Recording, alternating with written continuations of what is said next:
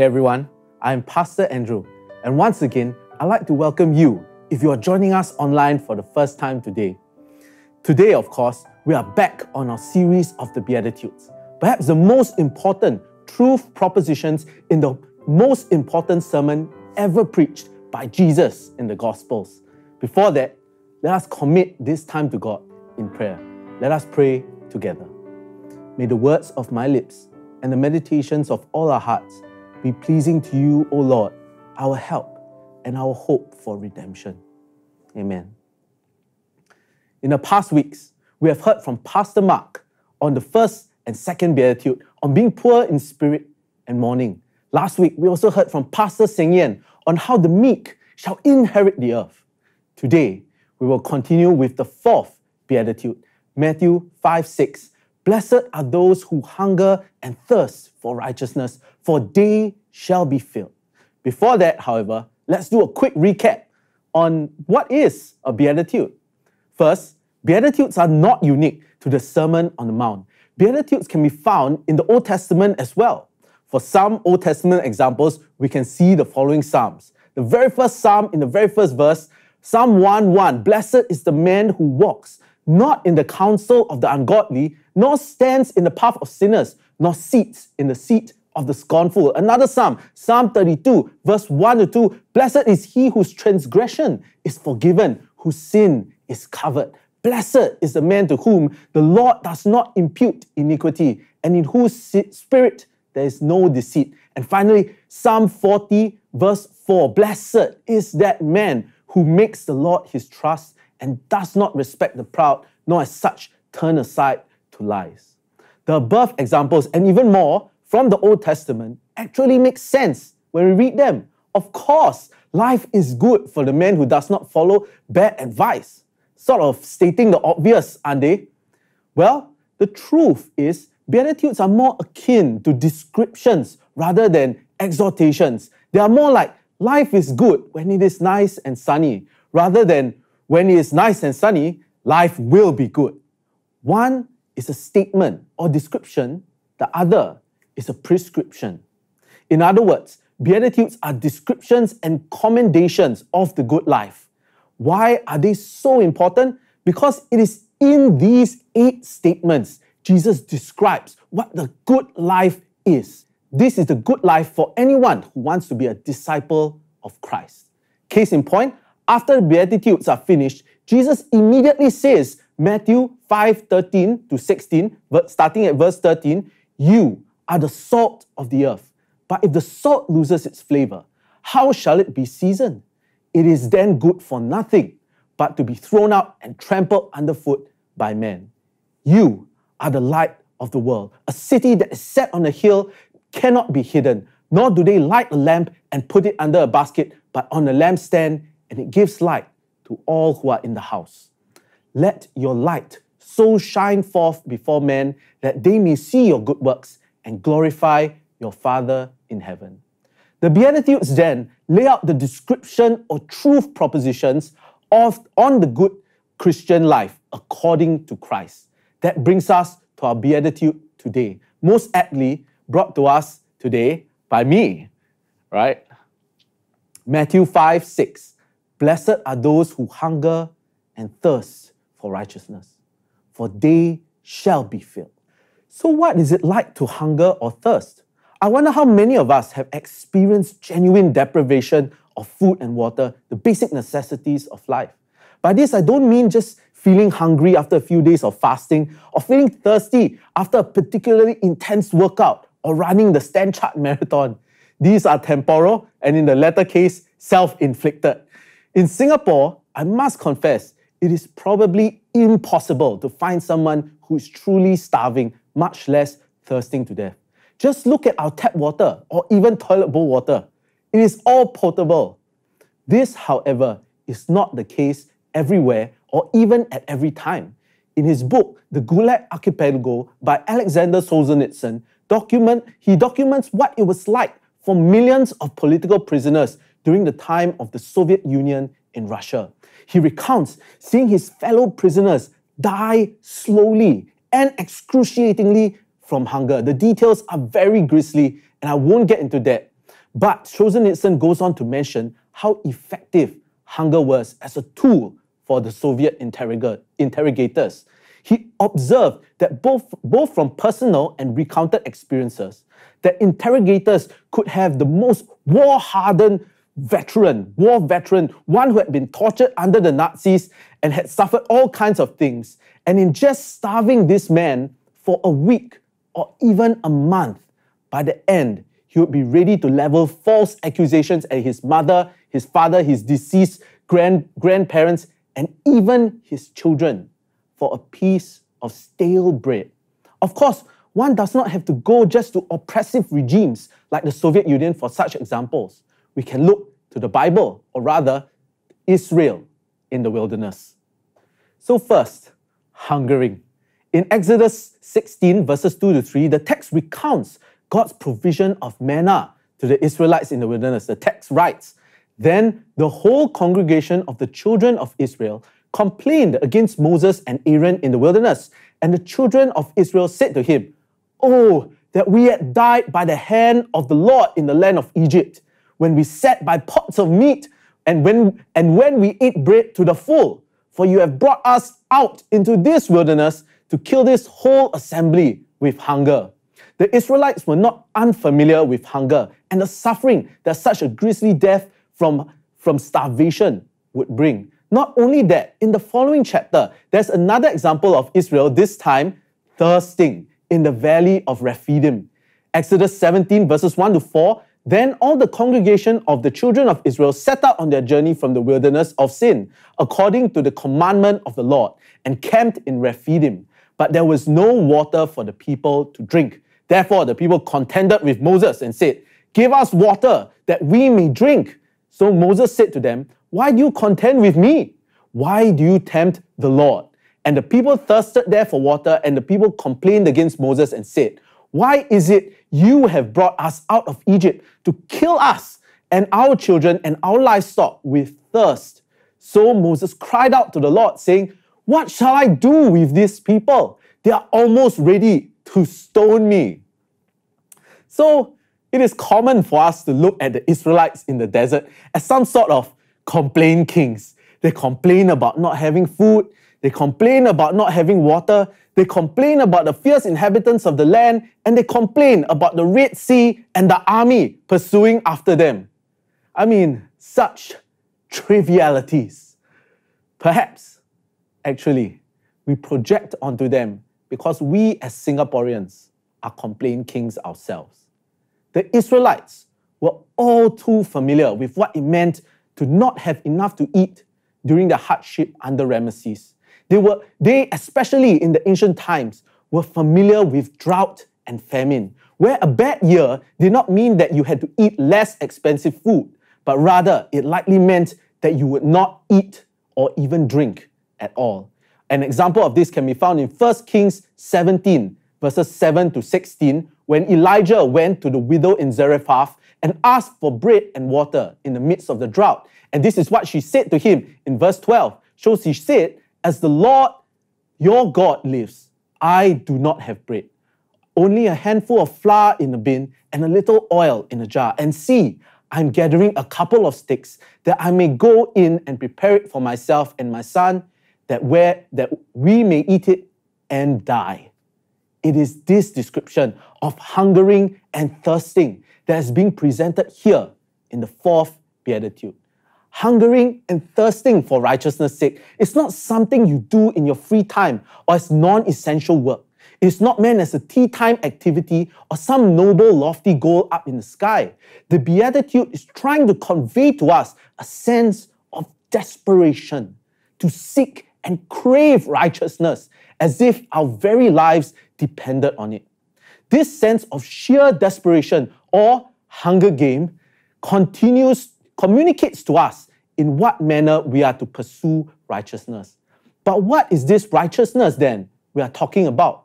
Well, there are a few ways righteousness can be understood.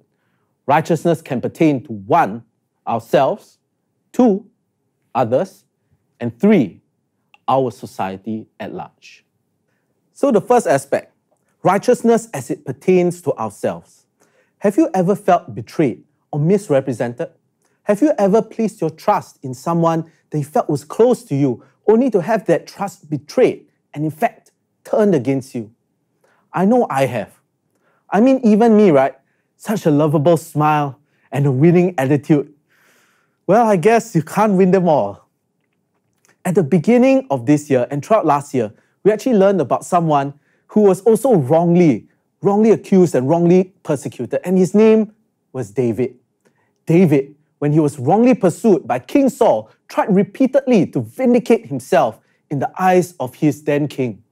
In 1 Samuel chapter 24, verses 8 to 10, it recounts the first time David tried to do this. It says, David also arose afterward, went out of the cave, and called to Saul, saying, "My lord the king." And when Saul looked behind him, David stooped with his face to the earth and bowed down. And David said to Saul, "Why do you listen to the words of men who say, 'Indeed, David seeks your harm'? Look, this day your eyes have seen that the Lord delivered you today into my hand in the cave, and someone urged me to kill you. But my eyes spared you, and I said, I will not stretch out my hand against my Lord, for he is the Lord's anointed." The second time this happened was in 1 Samuel chapter 26, verses 18 to 20. Verse 18, and he said, "Why does my Lord thus pursue his servant? For what have I done, or what evil is in my hand? Now therefore, please, let my Lord the king hear the words of his servant. If the Lord has stirred you up against me, let him accept an offering. But if the children of man, may they be cursed before the Lord, for they have driven me out this day from sharing in their inheritance of the Lord, saying, 'Go serve other gods.' So now do not let my blood fall to the earth before the face of the Lord, for the king of Israel has come out to seek a flea, as when one hunts a partridge in the mountains." Like David, of course, it is natural for us to want to vindicate ourselves in the face of injustice and unfairness. We become hungry and thirsty to defend ourselves in the eyes of those around us, especially when we are wrongly persecuted. But is this righteousness which we are to hunger and thirst for, as mentioned in Matthew 5:6? The Psalms tell us that the righteousness we are to hunger and thirst for is not the righteousness of justice or self-vindication. Instead, we are to pursue the righteousness or just vindication by God for us.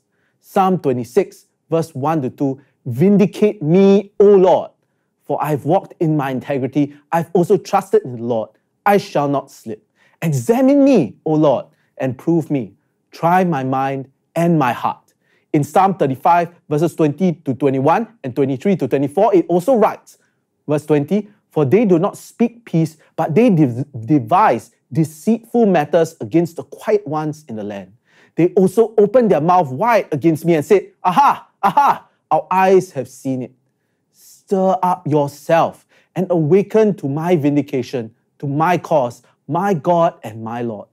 Vindicate me, O Lord my God, according to your righteousness, and let them not rejoice over me." And once again, finally in Psalm 43, verse 1, "Vindicate me, O God, and plead my cause against an ungodly nation. O deliver me from the deceitful and unjust man."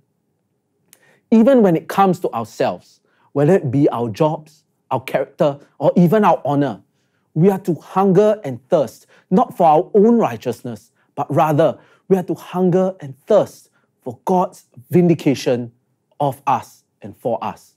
This is, of course, where it gets tricky, very tricky in fact. This might mean that we have to continue serving faithfully while our friends or colleagues continue to tar and feather us with lies. This might mean that we have to continue in faithful love to relatives who have lost the ability to love us back or even appreciate our hard work for them. It may even mean dropping the pursuit of justice for ourselves and putting even our right to that justice to death. It is no easy thing. Hungering and thirsting for righteousness' sake may seem natural, but whose righteousness are we hungry for? Whose vindication do we seek? Matthew 5, verse 6. "Blessed are those who hunger and thirst for righteousness, for they shall be filled. Our hunger and thirst for righteousness, however, is not just a personal affair. When we learn to hunger and thirst for God's righteousness in our lives, this also begins to obligate us to pursue that righteousness of God's justice for others. But what does that look like? Is it the life of activism and hard intervention into organizations outside of the church? I can tell you it certainly isn't exemplified in rioting in the streets and chanting slogans that end with "Lives Matter." Jesus lists one of the aspects of the good Christian life as hungering and thirsting for righteousness. Because it is not our performative acts, that is acts which we perform for others to see, of love, but our real and personal acts of service that differentiate a disciple of Christ from a disciple of the world. In the Bible, there are numerous examples of pursuing righteousness or hungering and thirsting for the justice of others. One such example can be found in the book of Esther. In Esther chapter 4, we see Mordecai tell Queen Esther of the duty she has to pursue the vindication of her people to the face of her husband Ahasuerus, king of Persia. Esther chapter 4 verses 13 to 14, and Mordecai told them to answer Esther, "Do you think in your heart you will escape in the king's palace any more than all the other Jews? For if you remain completely silent at this time, relief and deliverance will arise for the Jews from another place, but you and your father's house will perish. Yet who knows whether you have come to the kingdom for such a time as this?" Upon hearing the words of Mordecai, Queen Esther asked for Israel to pray and fast for her, and then she replied the phrase for which she is most well known for. Esther chapter 4 verse 16, "And so I will go to the king, which is against the law, and if I perish, I perish." Once again, this was not some superfluous activity which Mordecai was asking Esther to embark on. It was not some lobby attempt. It was a serious affair, one that would require her to break the law and would not only mean life or death for the people of Israel, but most immediately for Queen Esther herself. Hungering and thirsting for the vindication of God in the lives of our neighbors and those we love is not for others to see. More so, it almost always will cost us dearly. This sort of hungering and thirsting for the righteousness of others, exemplified by Abraham concerning Sodom and Gomorrah, David at the threshing floor of Araunah, Peter at the temple in Book of Acts. All these acts of pursuing righteousness for our neighbors was personal, not performative. So what does this look like in our lives? Our names may not be Father Abraham, King David, or even Queen Esther, but we can hunger and thirst for God's righteousness like them. This, of course, once again, is not the easiest thing.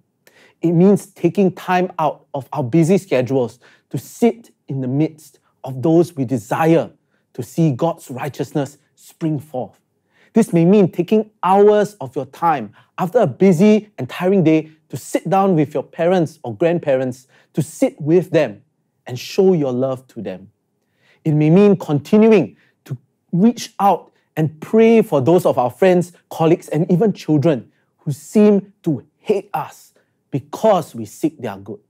It may mean sitting on the floor of a dirty apartment because we wish to see our neighbor come into the righteousness of God. Are we hungering and thirsting for the righteousness of God in the hearts of our neighbors? Matthew 5, verse 6, once again. "Blessed are those who hunger and thirst for righteousness, for they shall be filled." This brings us to our last point on pursuing or hungering and thirsting for righteousness, and that is, we do not pursue righteousness just for our neighbors and for ourselves, but we also pursue God's righteousness or justice in our society. There was once an author named Plato who wrote a discourse on the righteousness or dikaiosune, the Greek word for righteousness, in his book De Politeia or The Republic. He spoke about justice using the analogy of how one rules a city. Plato's view of righteousness concerning God, or the gods, however, was simply fulfilled in the performance of the prescribed duties towards them.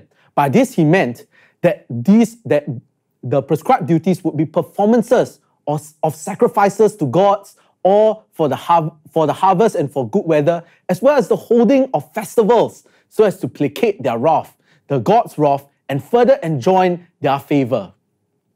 In Christianity, we call this very simply idol worship, or the more academic and pleasing word would be paganism. The righteous duty of the Christian to God here, as Jesus preaches it from the Mount of Olives, however, is not located in religious rites and sacrifices. In Amos chapter 5, verses 21 to 24, in fact, the prophet excoriates Israel for this sort of thinking. He says, on behalf of God, I despise your feast days, and I do not savor your sacred assemblies. Though you offer me burnt offerings and your grain offerings, I will not accept them, nor will I regard your fattened peace offerings. Take away from me the noise of your songs, for I will not hear the melodies of your string instruments. But let justice run down like water and righteousness like a mighty stream. Righteousness as it pertains to our community and even our Singaporean society is not found in ritual piety and strict adherence to liturgy. These, when taken as the whole point of the faith in Christ, and not the means to the righteousness which we are seeking, only ends up in superficial placating of our own troubled consciousness and sends us onward onto paths of ruin and spiritual destruction. We are then, if we are to live the good life, that good life preached by Jesus Christ, the abundant life spoken in the Gospel of John, chapter 10, verse 10, we are to hunger and thirst for righteousness in our communities and in our societies as well. Recently in Singapore, we've had a rash of newspaper reports regarding foreign workers. I'm sure we are all familiar with them, especially from the start of this year. From foreign workers effectively deported during the circuit breaker, to the disastrous handling of the foreign dormitories, leading to an explosion of COVID-19 in our midst, to now the injustice of rich employers and their helpers at home. What is our reaction to this? Do we hunger and thirst for God's righteousness in our society, particularly to the alien and the stranger and the foreigner in our midst? In Deuteronomy chapter 24, verses 17 to 18, God commands the children of Israel, saying, "You shall not pervert justice due the stranger or the fatherless, nor take a widow's garment as a pledge. But you shall remember that you were a slave in Egypt, and the Lord your God redeemed you from there. Therefore, I command you to do this thing." So how can we pursue the righteousness of God in our society? Well, there have actually been a few shining examples in Singapore. First, Reverend Samuel Gift Stevens.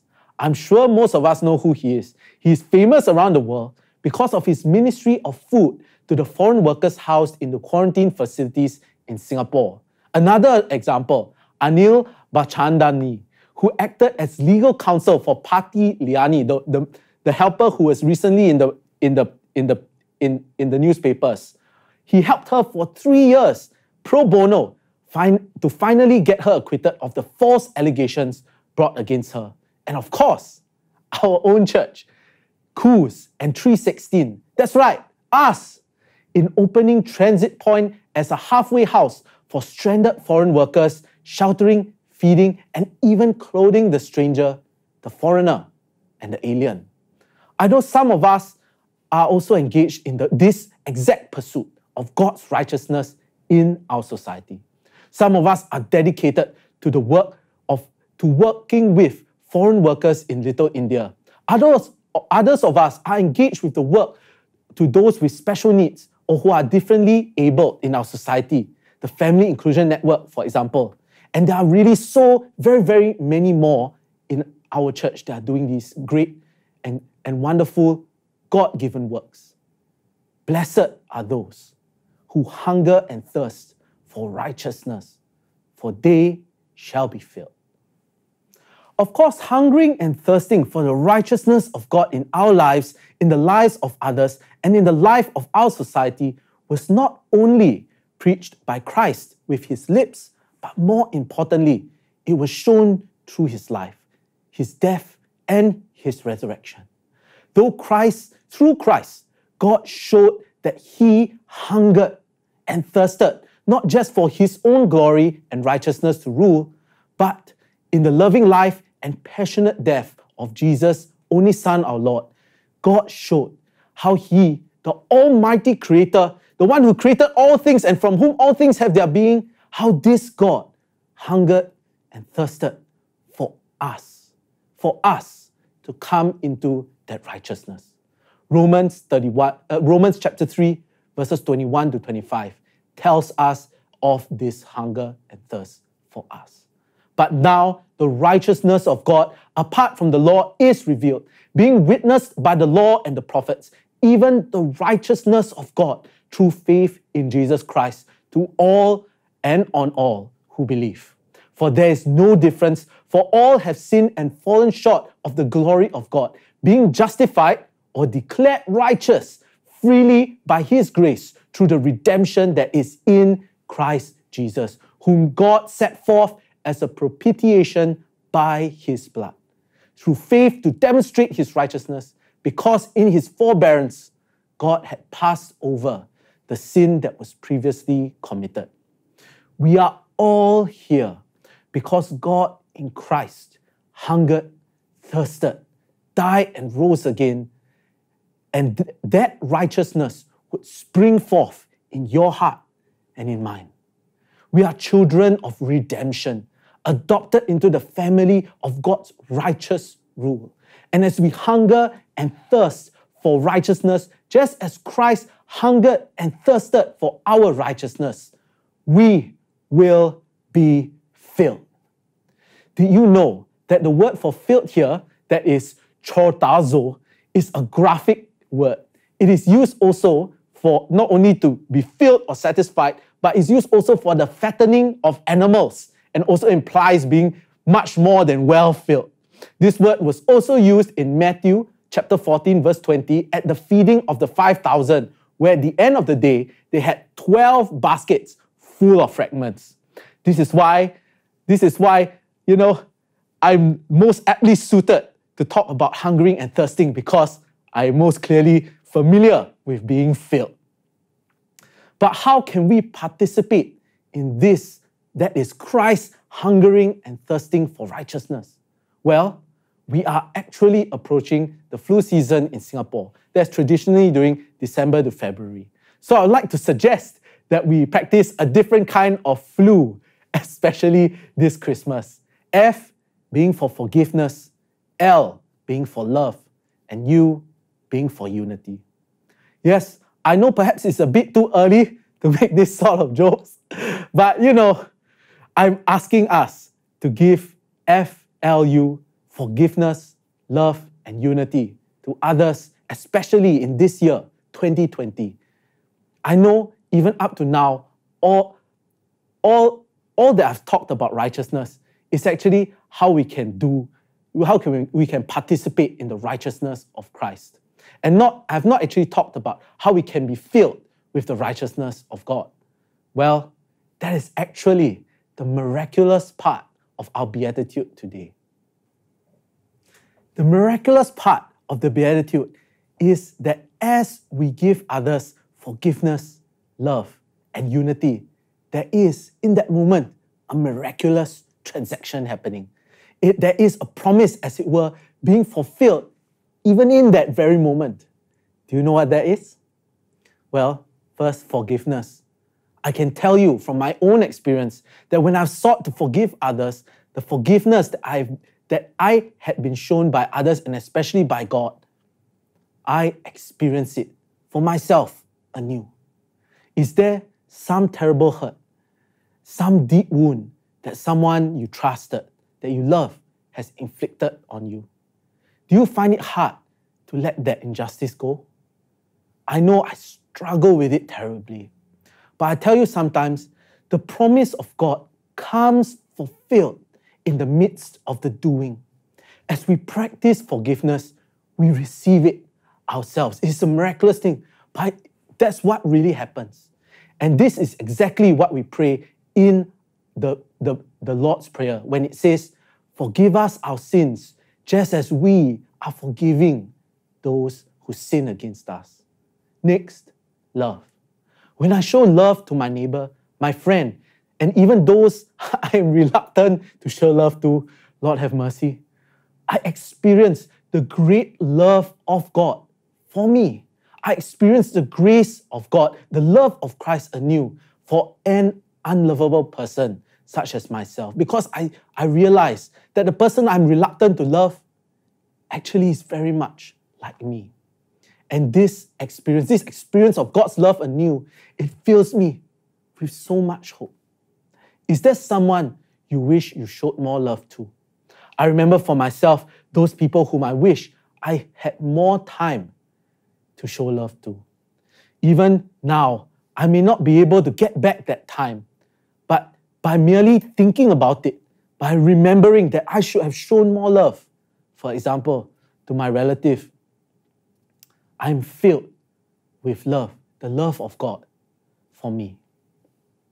It is as if there is this wonderful and mysterious treasury of love in heaven. And the only way for that torrent of God's love to flow through our veins is that we would open the taps of our heart and let that river of God's love flow like streams of living water to our neighbors, our friends, and those we love. And finally, unity. When I seek to stand united with my fellow man, to come alongside those suffering in their suffering, I find my life filled, not just with the perfect union of my triune God, but suddenly I find myself in the midst of the laughter and joy of new friendships made, and even old friendships renewed. In the practice of Christ's hunger and thirsting for that same righteousness we crave for, we are suddenly filled in our hearts, and the world is filled with that love through us. So here is the kicker for our Beatitude today. In the living of this life as one hungering and thirsting for the righteousness of God, in the very acting out of this life, we not only build up our rewards or treasures in heaven, but we experience a glimpse of the fullness of God's very own life in our own lives. By the righteousness we hunger and thirst for in ourselves, for others, and for society, and by that righteousness of God, we ourselves become miraculously filled with the glory of God. The hunger and thirsting of the people of God is then not one of suffering.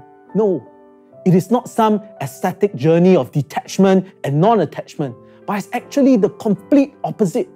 The hungering and thirsting of God's righteousness becomes the very act of grasping hold the abundant life promised by Jesus Christ, John 10:10, a life full of love and overflowing with grace and hope. Do we hunger for righteousness, for the righteousness of God? Do we thirst for the rule of King Jesus in our lives today? Then let us give forgiveness, love, and unity this Christmas season.